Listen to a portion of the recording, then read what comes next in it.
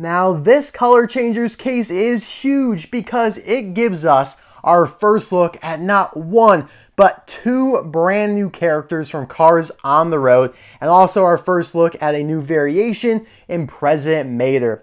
Now granted, the diecast version of Doug Crankel here, the zombie of course, just barely snuck out before the Color Changers version did, but its availability is so limited right now, like it's only available at a few retail locations in Australia, and of course I got from car lot sales, whereas the Color Changer Doug is available at a lot of Walmarts and increasingly so across the United States. But regardless of that, we have our first ghost, our first character from that episode, Lights Out in general. Obviously, President Mater, that's a huge version, very, very iconic.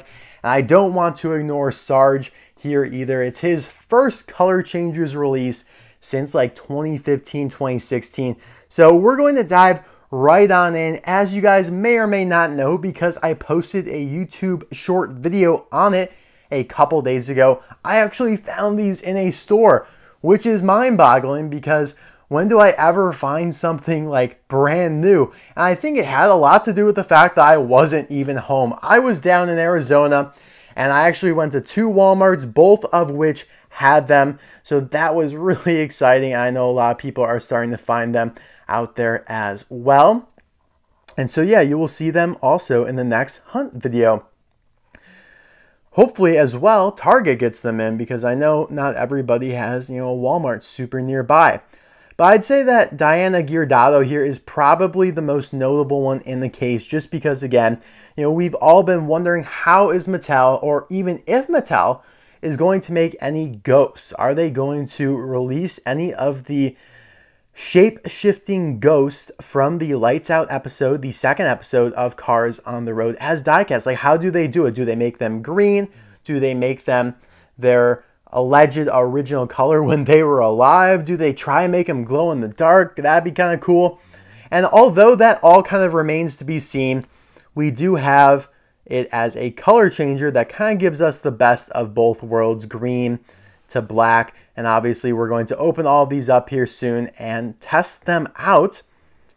Cars on the Road logo up there. You have, of course, the Color Changers logo. Now in December, I actually broke the news on these because I had the case list for this. I think this is case Q. Yes, I believe this is case Q of Color Changers. I broke that in December.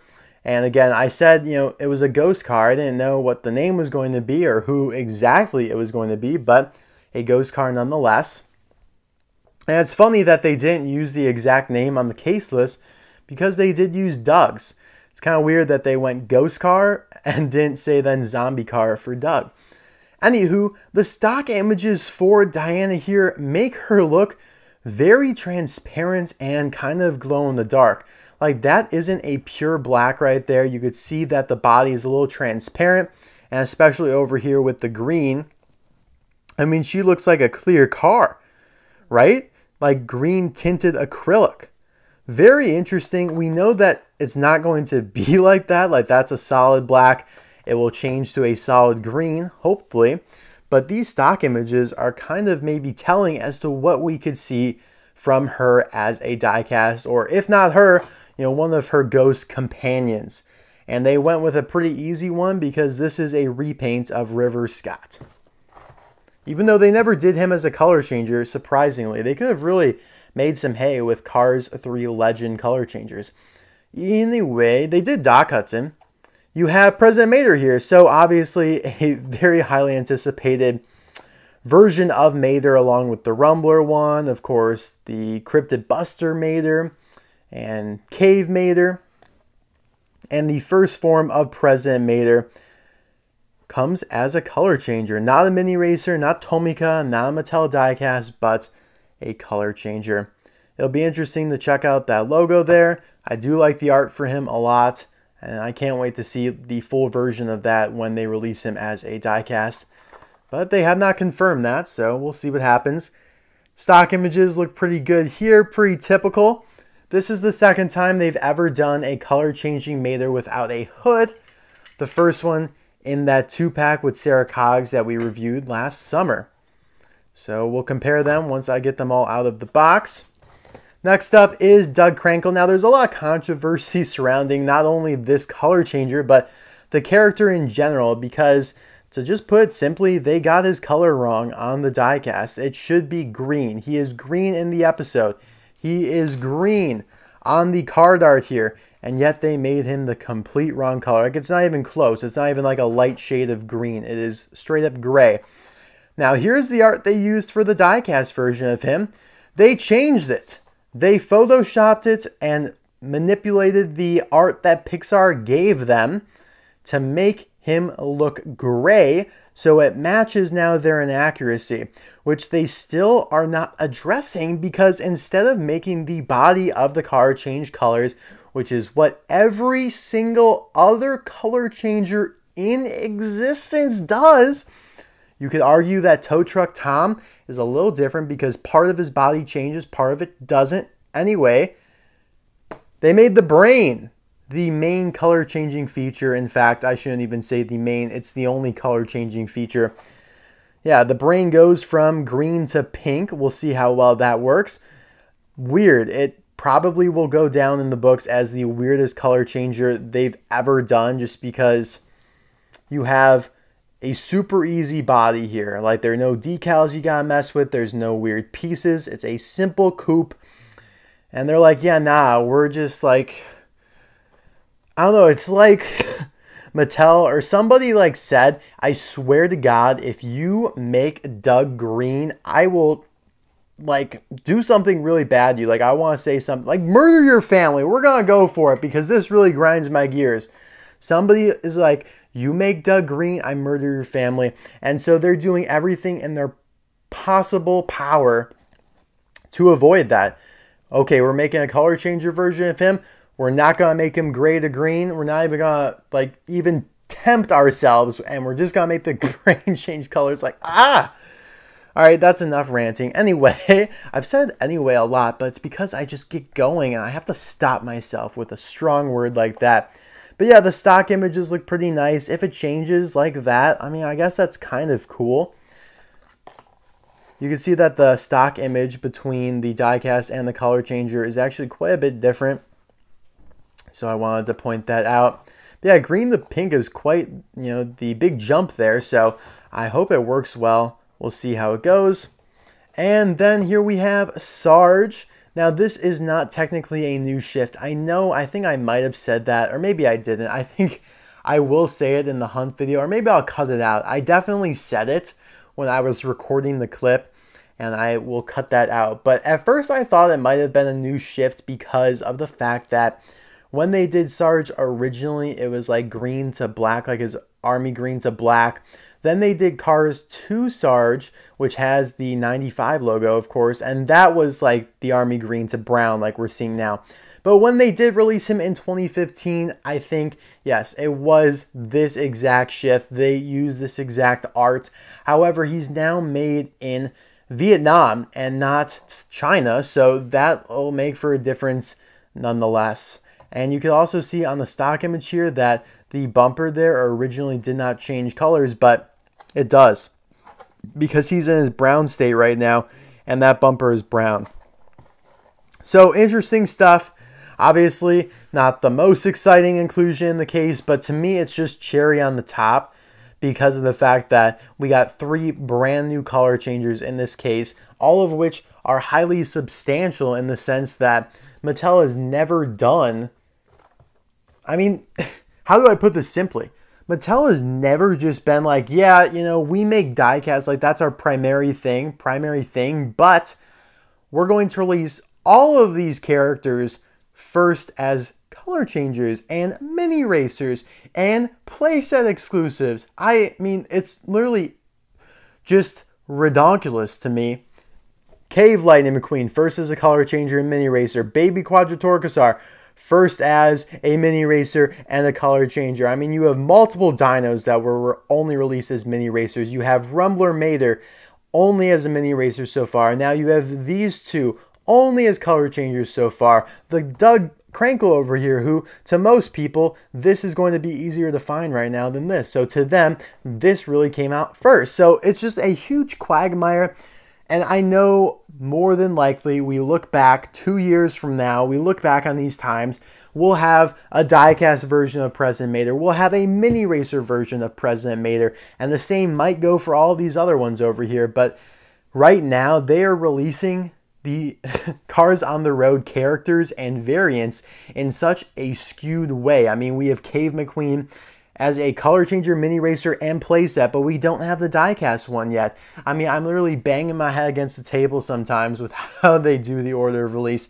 Regardless of all that, I am super grateful, though, for this color changers case. If it were Thanksgiving, this would go above all else, above family, above friends, above health. I am just kidding, so let me unbox these, and I'll be right back.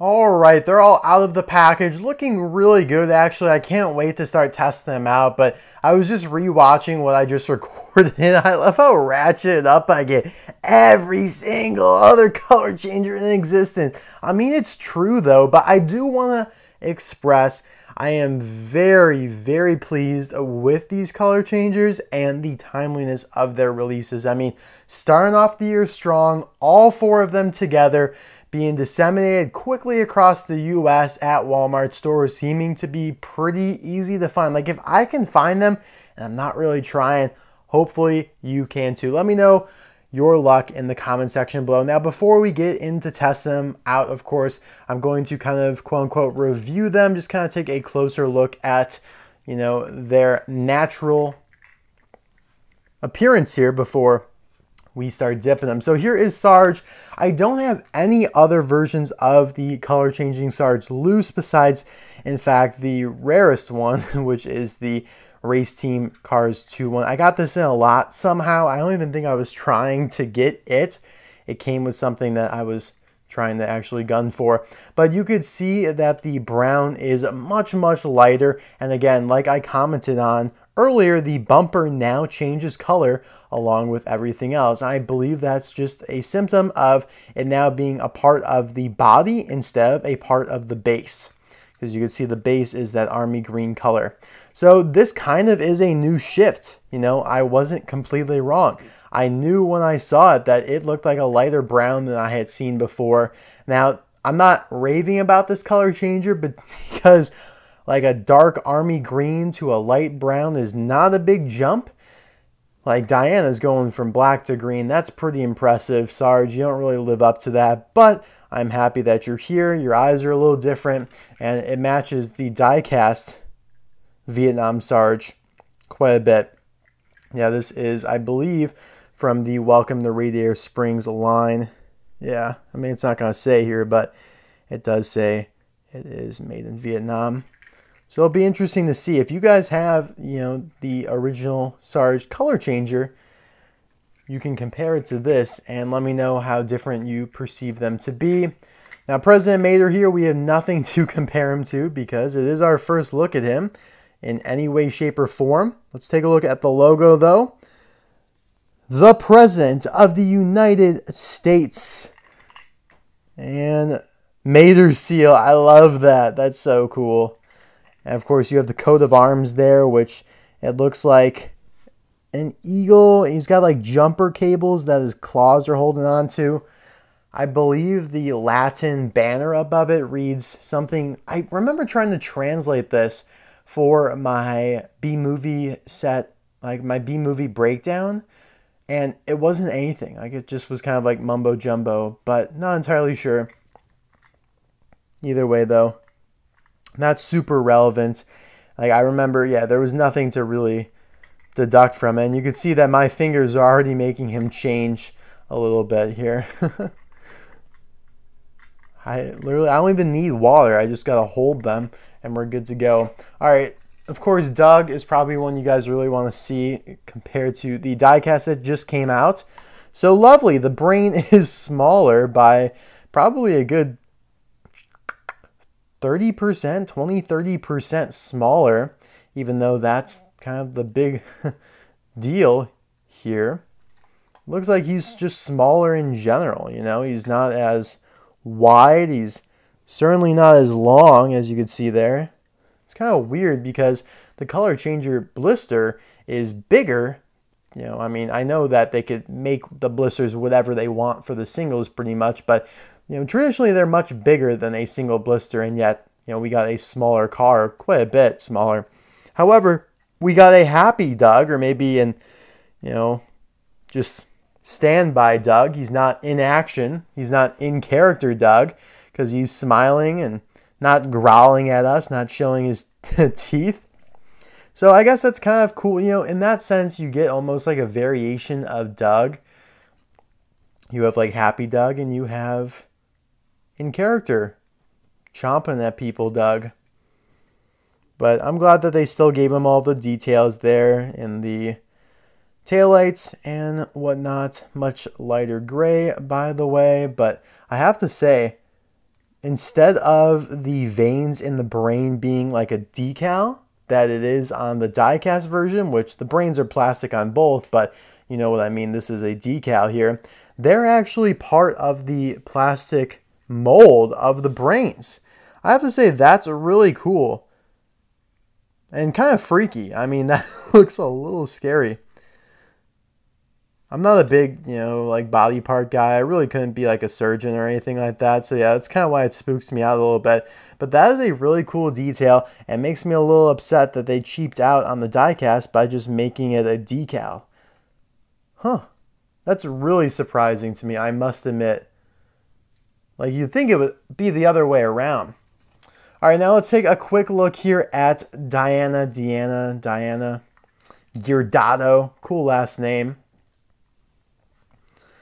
I think she's named, yeah, she's definitely named after a Pixar employee. But yeah, pretty simple. It is a black River Scott with a closed, yeah, it doesn't have the engine showing from the side there. I believe that is accurate, but it also is easier to, you know, make as a color changer when you have more surface area, more smooth surface area like that. If I can find a good picture of her from the episode, I will toss that on the screen. She also has much more clear, much more defined headlights here.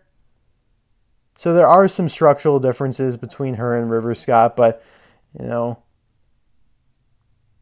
barring any minor change, they are generally the same.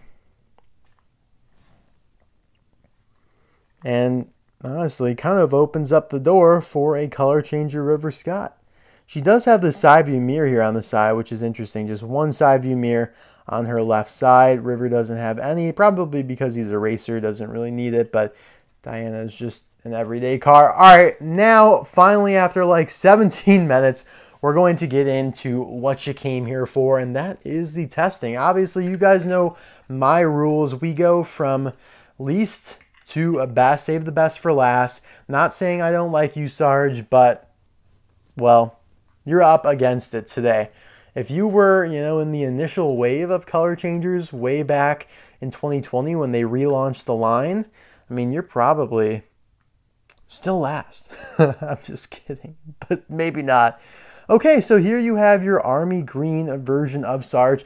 Quite interesting because of the fact that the canopy, like the vinyl top, changes color, and so it, you know, makes him look almost like naked. You know, he doesn't have his pants on, but they wouldn't, you know, if they truly made like only this part color changing, that wouldn't really be too great.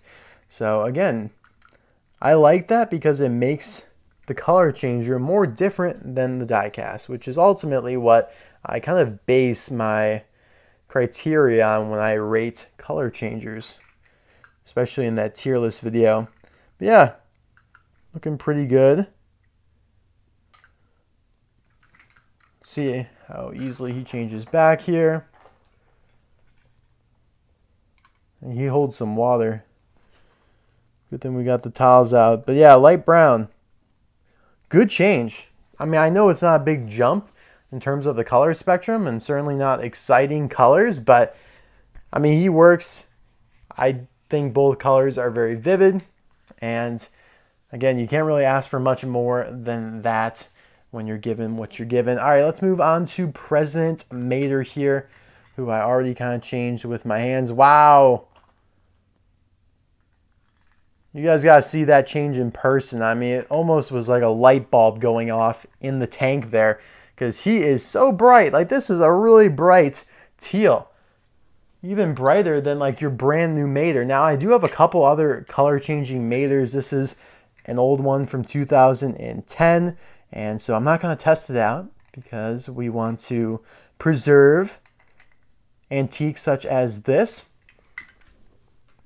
Yeah, color changers kind of have a low shelf life, especially if you're not changing them. Like, for whatever reason, it's kind of like you don't use it, you lose it. It's like a language, you know, or some sort of muscle memory type thing. You don't practice, you lose that ability. Color changers kind of like that. Like, if you don't keep them in practice of changing over and over again, they just kind of settle in one color and yeah, they don't ever look back. This is the 2021 that goes from like the bluish to purple here, which is a pretty good one, I'd say. And of course, the one that I had already mentioned that came in that 2-pack over the summer. So these have the same expression and both don't have the hood. It's nice that they made President's Mater, you know, apparatus in the back gray. It matches, of course, the engine up here, which is also gray. It is a slightly darker gray. It's more silver than the original Mater, like the, you know, just standard Mater. Cool. I also like his yellow stripe. Pretty predictable shift. You know, they do this teal. They use the teal color on Mater a lot, whether it be, you know, for brand new Mater or, you know, in this case, the not accurate color, I guess you could say. And let's put him back in blue, the cold color. Yeah. Really like that. It looks good. That is a pure dark blue. Deep cobalt.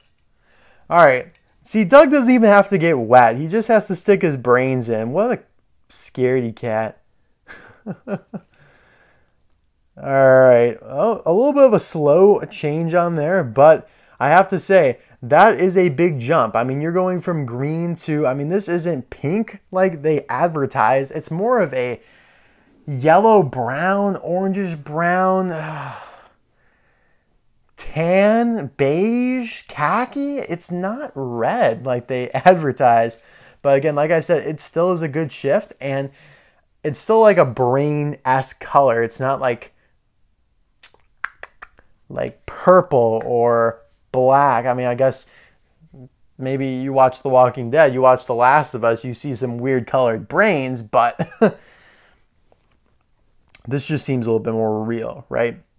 Especially in terms of Cars on the Road, when at the end of the episode, the brains are like, I mean, I guess they are like purple. I mean, Ivy's bouncing around with like yellow brains and something like that. So yeah, it kind of fits with that whole theme. But yeah, you know, I'm not going to poo-poo on the color changer Doug as much because I think that in an objective sense, it is kind of creative to have the brain change colors. Like, I think that feature to it, that aspect will entertain a lot of people, you know, a lot of maybe the younger audience for sure.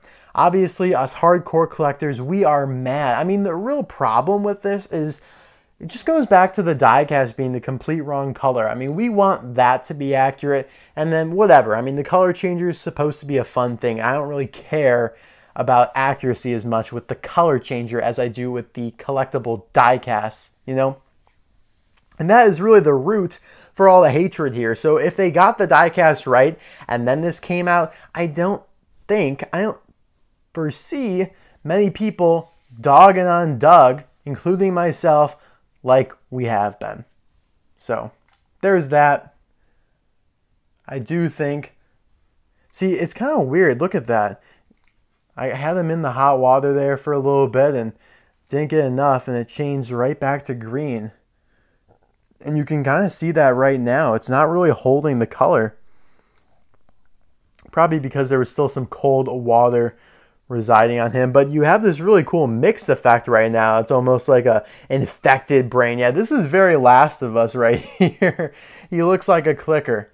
See, Doug is he's a very versatile actor. You know, he could do a variety of roles. All right, Diana, it is your turn. And yes, you are my favorite. Oh, wow. She actually does kind of have the transparent look that was advertised on the card back. I don't know how well. She kind of looks like Jello. Gelatin. I am more than impressed with Diana. There's still some black residing on her there, but it's not a solid green. She definitely has kind of like a glow-in-the-dark gelatin type look. Wow, that's very interesting and does accomplish the ghost look. Wow, they pulled that off. I mean, look at how the light kind of shines through the base right there. You could see that they used a more transparent body. Wow. I am really pleased. Maybe with the black, the transparent just doesn't come across as much because it's such a dark color. But with the green, I mean, you could see those lines right down there. You could see into her body. Wow. Yeah, guys, I have to say I'm very impressed with Diana here. It probably is the best color changer in the last few years. This is an A tier color changer. Yeah. Yeah. Sure, you guys might be wondering because I, of course, did my color changers tier list video a couple weeks ago. How would I rank these? Sarge, you know, I basically did him because this is just like a Vietnam variant. I probably put him in C or D to be quite frank, and yeah, he definitely stays there. President Mater, I would go B. Doug, I would probably go B as well. I don't think he's as egregious as I originally thought, and again, I'm trying to rate him in a vacuum, not necessarily taking the shortcomings of the diecast into account. And then obviously, like I said, Diana undoubtedly should be an A, almost bordering on S tier color changer. Now that will probably change when the diecast comes out and we have a little bit more context. But being the first, that says something. I mean, you got a lot going for you. I mean, we got our first impressions of a ghost, and they are strong. I am very happy with how they did the green effect on her. Wow, guys. Do not pass up on Diana Geardado here. That is a top tier color changer. Worth the $6, at least hopefully at your store. Maybe internationally, yeah, it's going to be more. But here in the US, they're $5.97 at Walmart. I think $5.99 at Target.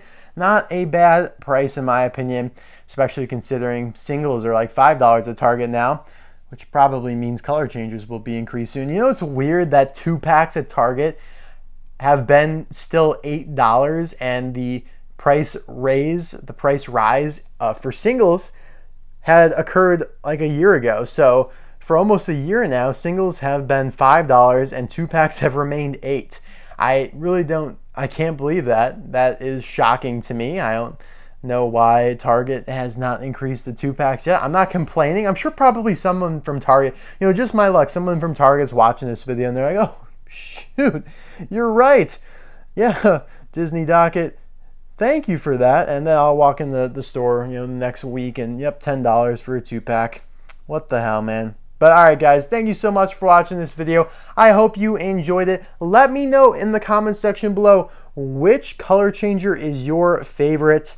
Yeah, you know what mine is. It's pretty easy. And I also want to apologize to Doug a little bit. I want to apologize to him a bit. I don't think he is as bad as we all made him out to be. You know what? Look at what I'm trying to get with Sarge here. I'm trying to make his canopy brown, almost kind of trying to make him you know, the accurate Sarge. Look at that. Interesting. All right, guys. Yeah, thanks for watching this video. Kind of long, but there's a lot to talk about here. I really hope you enjoyed it. I'll see you very soon for another video. Bye now.